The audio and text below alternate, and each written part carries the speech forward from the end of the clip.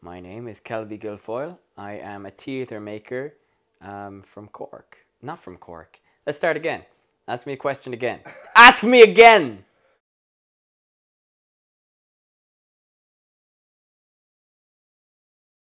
So, since our last interview, since Eureka Springs, which was a year and a half ago, um, a lot has happened. I did 3 plays in that space of time, which is way too many plays for that space of time. But yeah, it was crazy. We we went to Galway Fringe Festival just after sort of Eureka Springs time.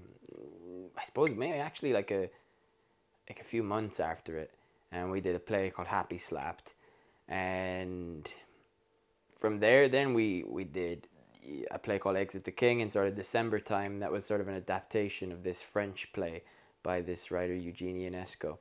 And then we spent, I would say, the most half of 8 months working on The Imagination of Walter Ray, which was the prime focus of the past year and a half, I guess. And we brought that to London, so that was sort of a big thing. Um, yeah, and it was lots of fun.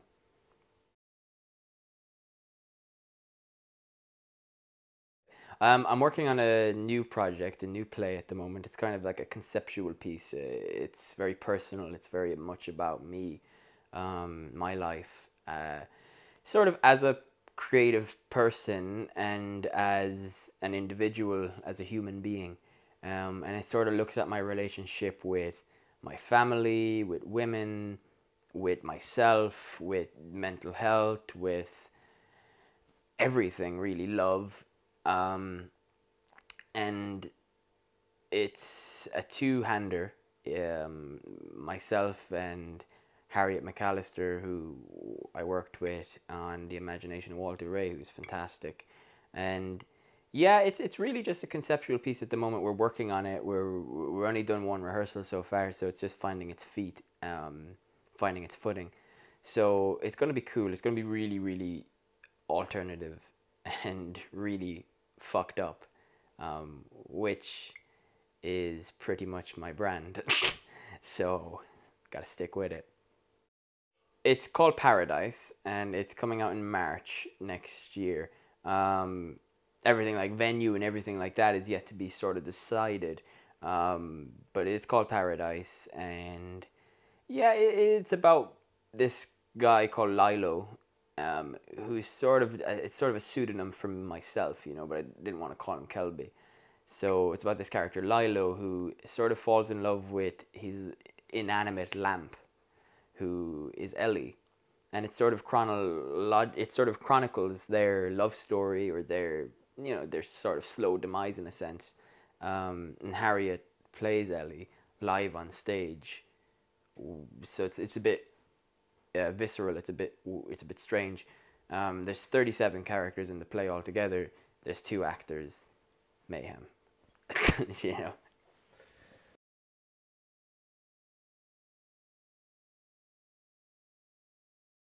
So I've worked on a lot of projects, and they've all been sort of somewhat different from one another, which I don't think was a conscious decision on my behalf. I think it was more of a, it happened to be a sort of perfect coincidence in a sense. Um, I don't know. With me, it's sort of the the script writes itself. I don't really have control over that, which sounds probably really weird to people, but that's just the way I work. It sort of writes itself. But yeah, I don't think so. Maybe sometimes, maybe there's a conscious decision. Like for Walter, I stepped out of stepped off the boards, so to say, and took the more directorial sort of approach to it. And I knew that that would, in a sense, create a better product. So maybe that's sort of stuff like that is sort of conscious, yeah. Um, but in terms of story and art direction and stuff, it sort of just happens, through creation. So I don't think so. Um, there's a lot of similarities between them too. So you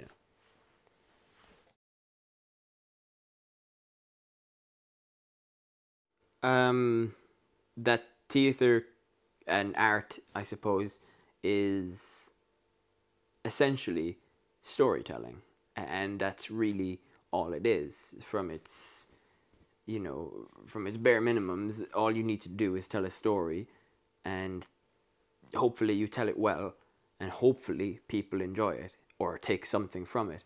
And that's sort of my learning from that, was that you can, we performed that in a hotel in Tralee, so there was no big fucking, blah de blah sort of thing going on. It was just a hotel in Tralee with no lights and no, a very small set in terms of what it was, but it still happened to work. And I think that was a huge lesson of, sometimes you don't need the razzmatazz, but does it help? Yeah, sure. But yeah, I mean, that taught me a lot. We did bring that to Cork as well, and we brought that to a fringe festival in Galway.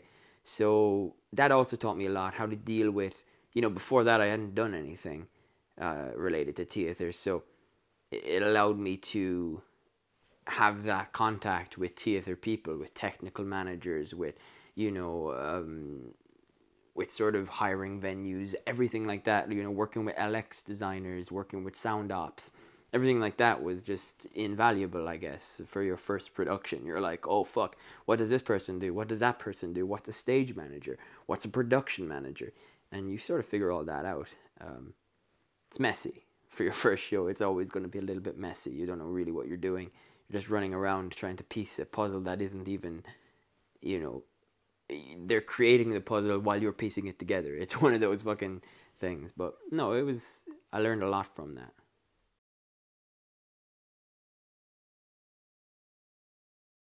Yeah, so that was like I can do it.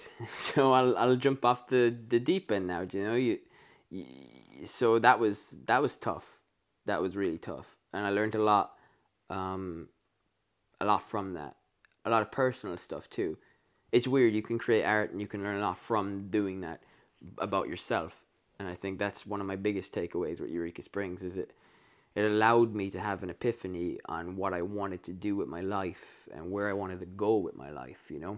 I remember, um, I remember, this is a weird story, but anyway, I remember being in this bar in Tralee called Hennessy's, and we were on like the dance floor, and I remember Jamie was home for Christmas. I think it was, I can't remember when, but it was maybe 2018 Christmas or something, and he like, or was it Christmas, summer? I think it was summer 2018. And he sort of put me against the wall, and he was like, you need to get out of this town. You need to do stuff.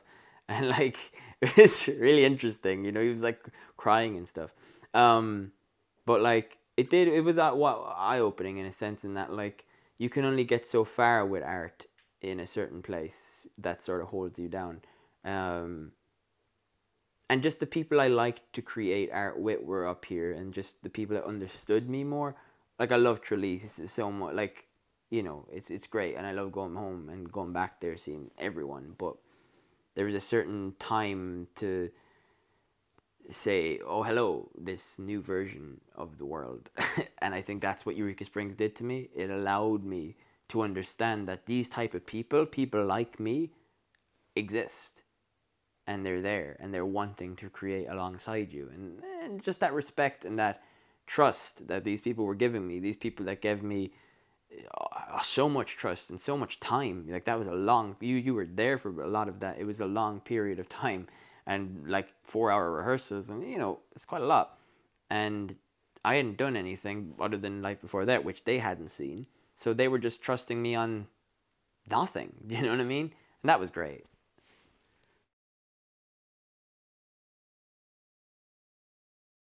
Happyslapped.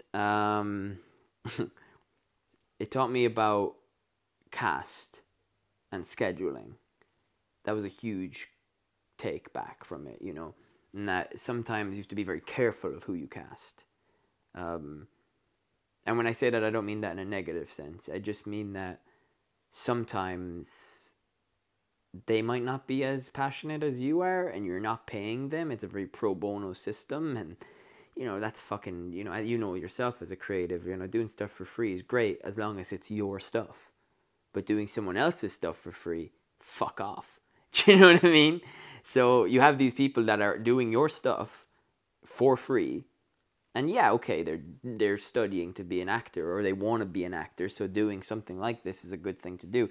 But then they're just unreliable or flaky or whatever fucking else, and that brings the whole production down. That brings the whole morale down, and it's important to take that into account moving forward. And scheduling, people could be working till like 11 o'clock, and then working in the morning at 9 a.m. and you're like, well, we have to rehearse some stage. We can't just not rehearse. That's ridiculous. So there was a lot of that. But yeah, I guess that's really and working with puppets is difficult.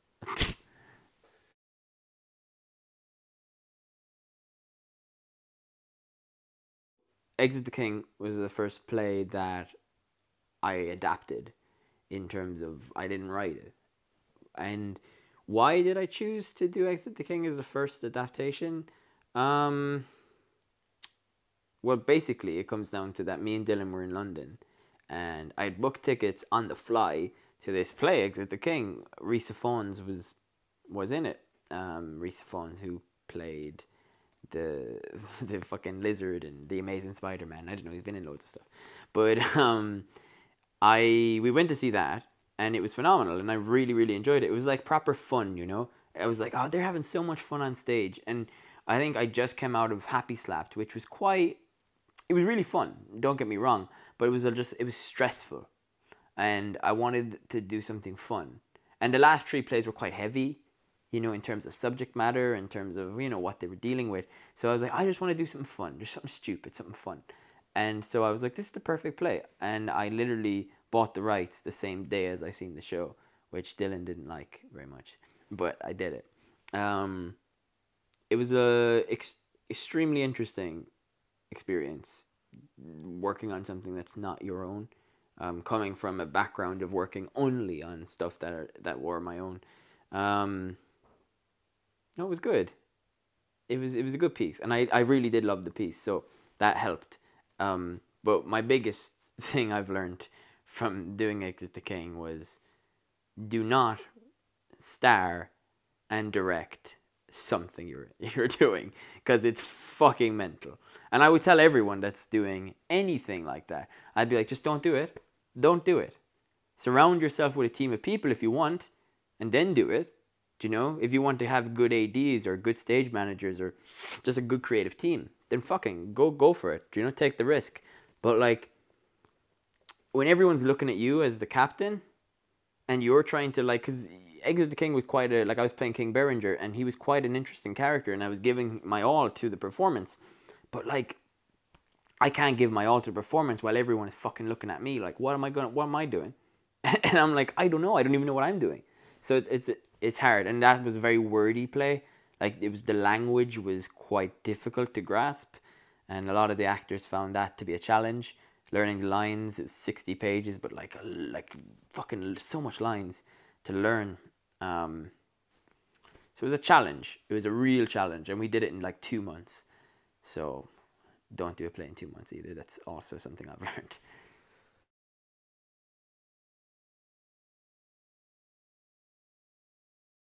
So I stepped off the boards, as I said, and I took helm of the ship as director solely of Walter.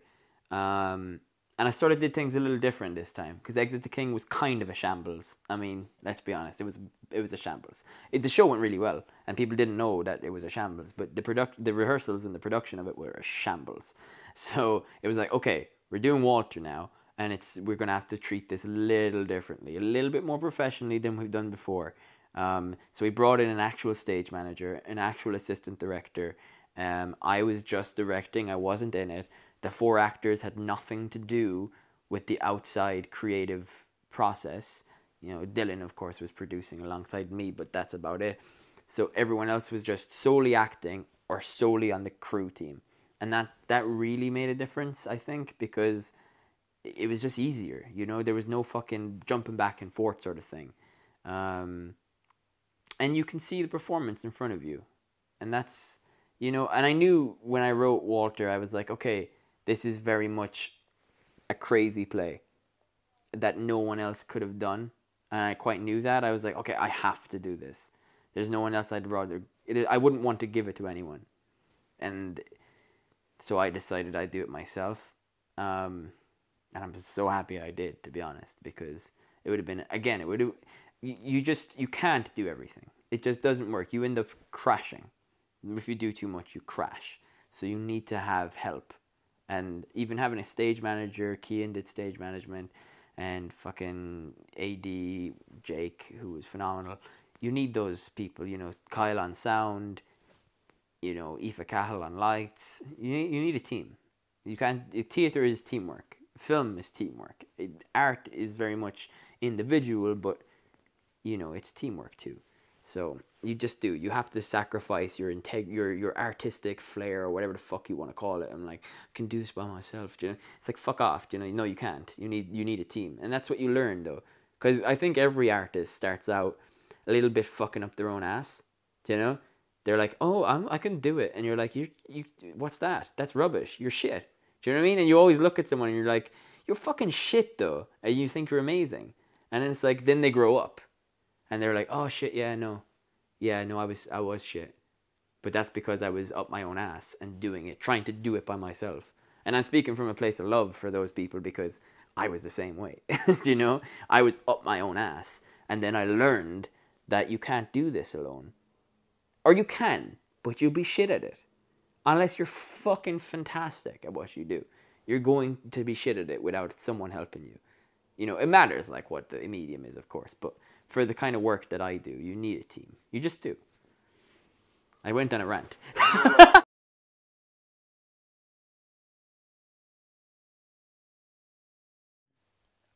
With every play I've done, it's been very much, that's just came to me, you know?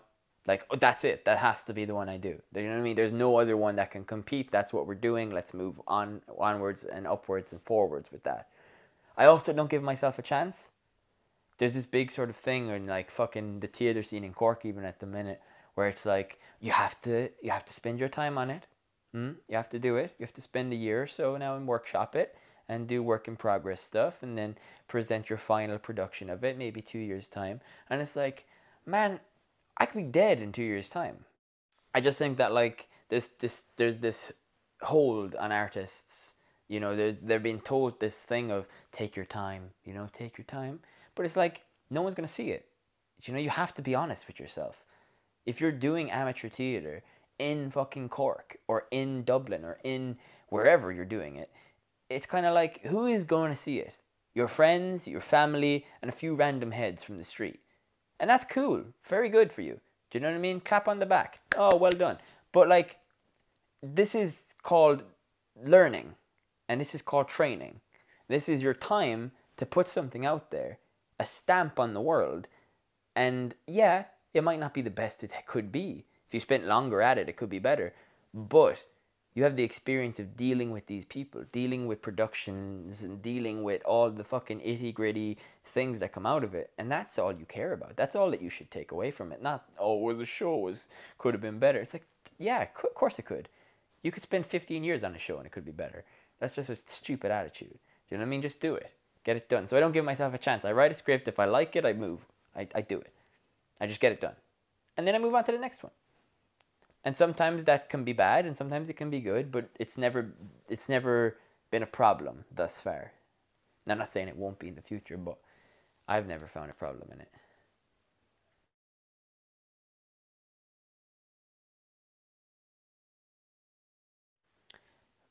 When it comes to writing, with me, it's very. I love writing. It's my favorite thing to do. In anything, it's better than sex. Writing is better than sex for me. That's just, I love it. It's crazy how much I love it. And sometimes I'll just write, you know. Sometimes I'll write and sometimes I'm like, oh, I have this idea, I'm gonna write it, you know. And that's grand. They're sometimes good. Yeah, but they're never great. Do you know what I mean? They're good, but they're never great. You might get a fantastic one sometimes. You know, you might get fucking lucky. You know, oh, that's a brilliant one. But most of the time, it's when I sit down and I just and I go completely trance, and I wake up from the trance, and I'm 40 pages in, 30 pages in, and I'm like, I have no fucking idea what I just wrote. I have no idea. and I have to like read over it, and I'm like, fuck, that's pretty good. Do you know what I mean? Or it's, what the fuck was that? Do you know what I mean? There's like no in between. But I just write. I don't know. It's like something takes control of my body, and it just happens. And it's sort of beautiful, because then no matter if the product is good or not, it's always good. It can't be bad, because you let it write you. Do you know what I mean? There's something to that, I think. There's something to, like, have you ever seen like a really bad movie or something, but you know there's a lot of love in it? Do you know, you're like, fuck it, they really, like The Room with Tommy Wiseau. Like, you can see he put so much love in it that even though it's shit, you're like, fuck it, he put some love in that. You know? Now, obviously, the scripts are not like The Room, to be honest. I am better than Tommy Wiseau at writing. I will admit that. You know, I'm not going to be vain, but I'll admit that. But yeah, no, it's just something special. I think everyone has that thing, though. Do you know what I mean? Everyone has that thing that they love doing that, in a sense, is better than sex. Do you know what I mean? I think so. I hope so. I hope you do. I hope you have something better than sex. Sex is pretty good, though. But you know what I mean? Oh, Kelby.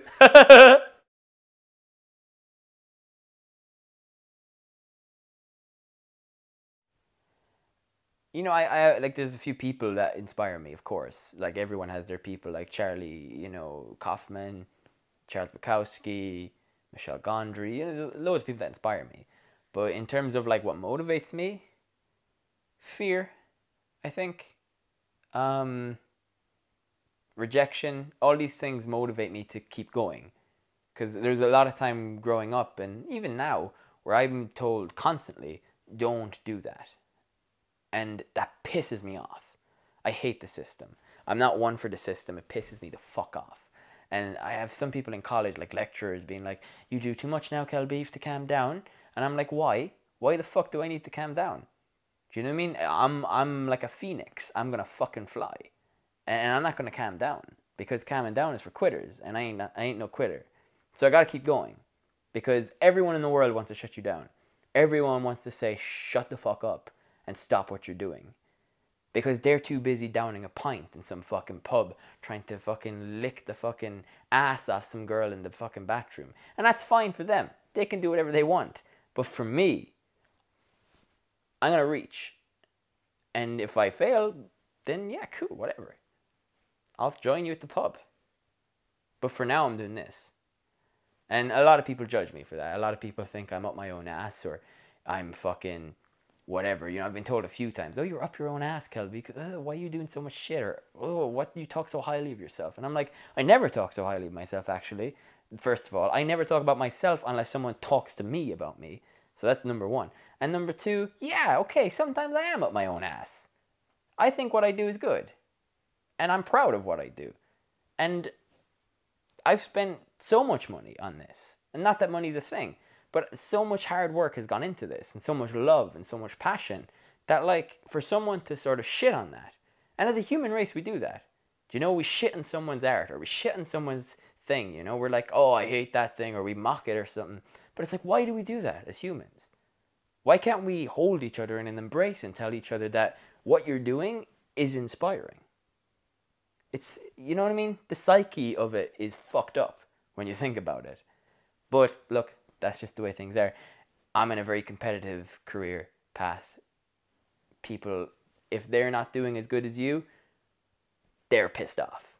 Do you know what I mean? And there's this like, you know, there's people that come see my shows sometimes, and I'm like, oh, they're really judging this. Oh, do you know what I mean? Because they could be in the industry, you know, they could have a production company. Do you know, there's these new production companies popping up left, right, and center, and they're doing these shows, and I'm like, they come see my shit, and they're like, you can see them like they're watching it, you know. And I'm like, all right, do you know what I mean? Enjoy it. It's there to be enjoyed. I do theatre for one reason only. It's fun. That's it. There is no other reason. And that's what we built Kisker Productions on. And that's always what it comes back to. Is it fun? And if the answer is yes, then we do it. If the answer is no, then we don't. Why would we? What, so someone can wank us off? Kiss our ass? No, fuck off. I could do that myself. I don't need that. I just want to have fun.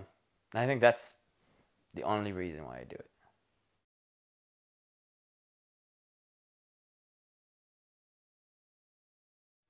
So yeah, so Kisco consists of 4 people: myself, Dylan Harris, Kyle Moss, and Leon Danza. Why those 4 people, or why us 4 people? We just get on. We're friends. We're best friends. We're always together, and I think there's a good spread between the 4 of us. You know, we're all good at different things, but we're also good, at similar things, and we also have a different way of thinking. All 4 of us are different, but similar, and I think that's important. And I think, again, the fundamental thing is we have fun together. We can play, and we trust one another, and we know that they're always there for support. And I think that's the most important thing, is because you know yourself, you write something and you think, oh, this is good, and then they're like, nah, it could be better. Or maybe this idea, you should go for that one. Maybe not that one, go for this one. And that sort of thing. And we really, I share my ideas with all 3 of them all the time.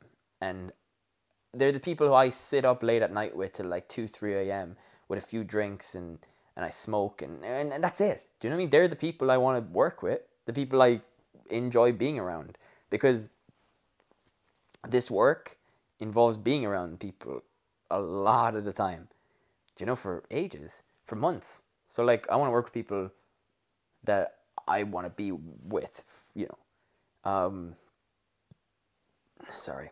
But they're also really interesting.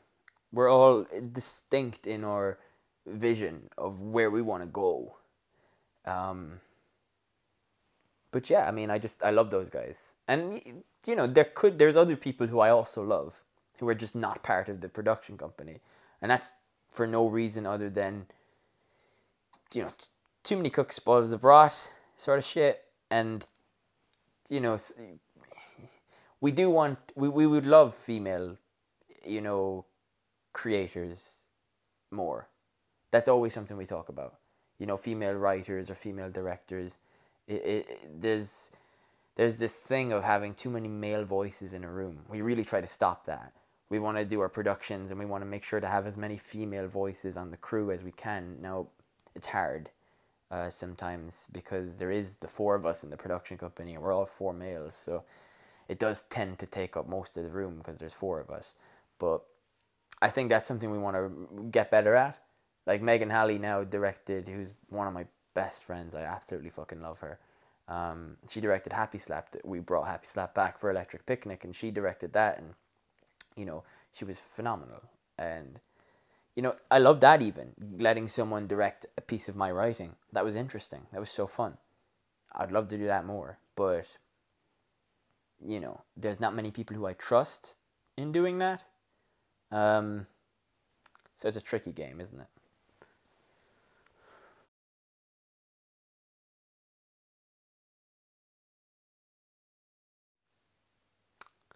I don't know. I don't think like that. My brain doesn't work like that, unfortunately. I just think that with me, and again, may sound narcissistic, but I don't give a fucking rat's ass. But where do you want to go? Doesn't apply. It's when I'm gonna get there. And yeah, that sounds narcissistic, and I get that. But for too long, everyone didn't fucking believe in me. And I took that on board, and I was like, oh shit, maybe I don't believe in myself. Maybe they're fucking right. But now I don't give a fuck. Now I am going to make it. Because there is no other way. Because I believe in myself. And it's working. Do you know what I mean? It's working.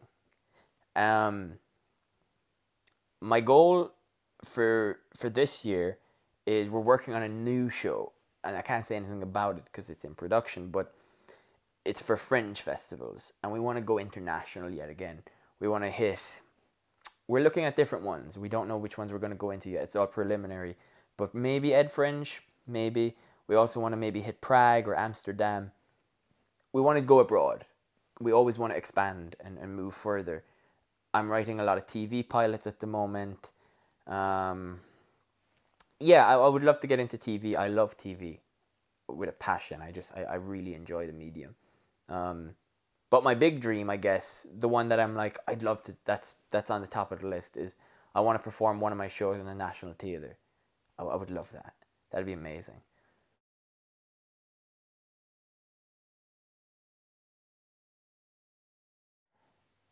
Myself.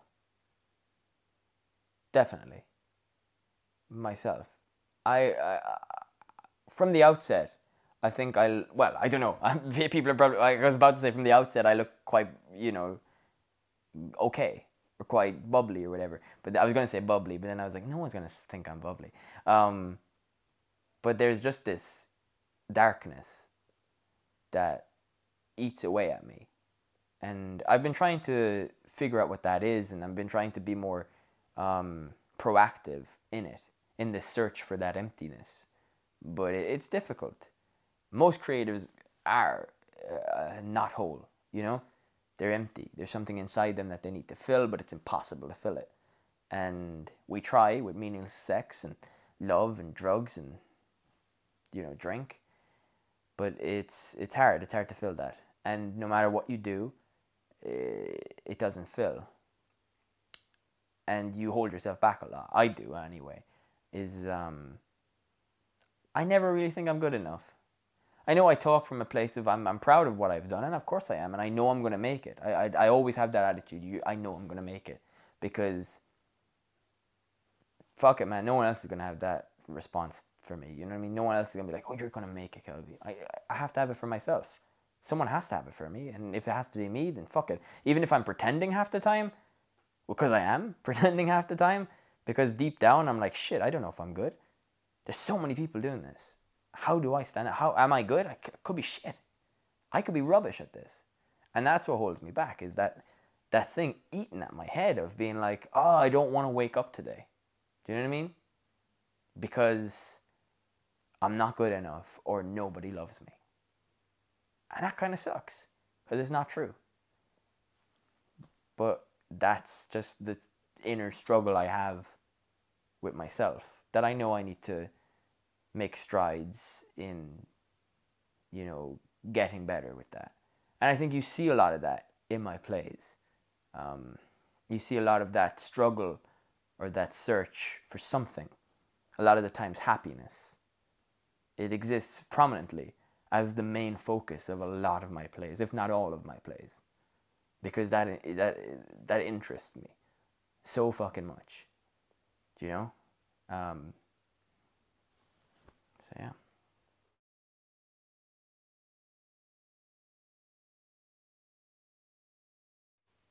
Number one, just do it. Even if it's shit, just do it.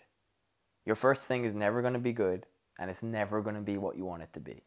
And that's okay. Number two, the audience doesn't matter. Don't worry about them. Worry about you. Worry about what you want to do, and what stories you want to tell, and why you want to tell them. That's super important.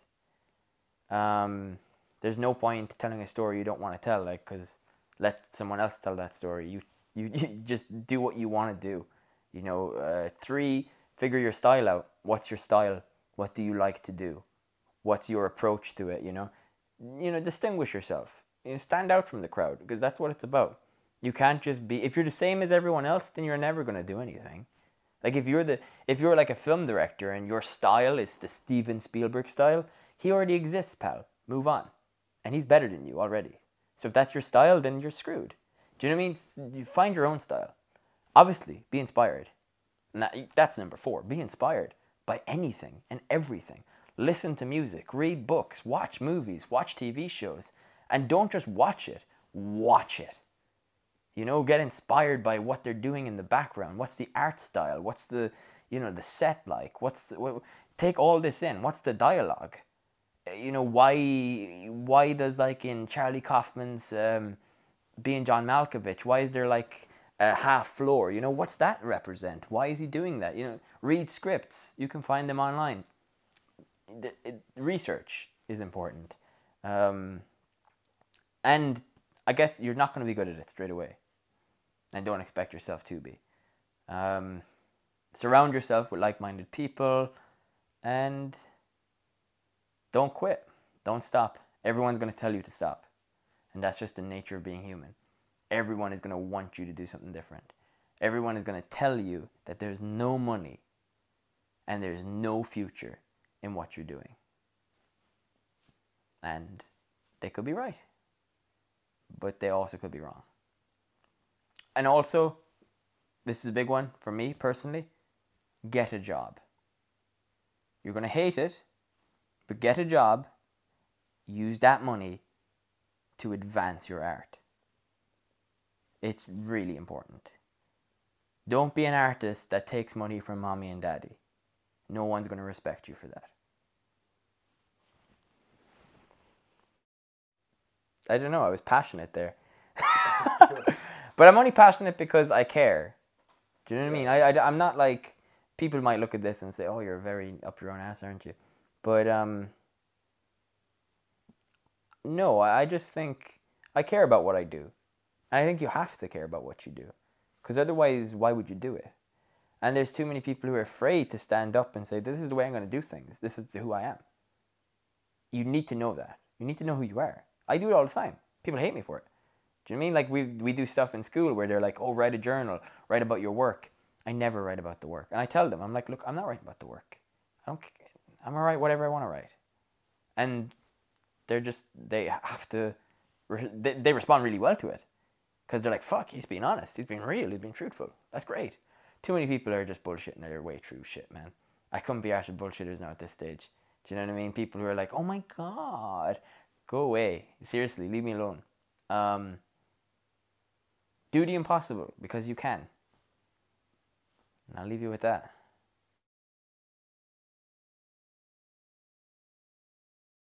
Me giving out to people. Oh, Kelby. Am I crazy? Tell me I'm crazy.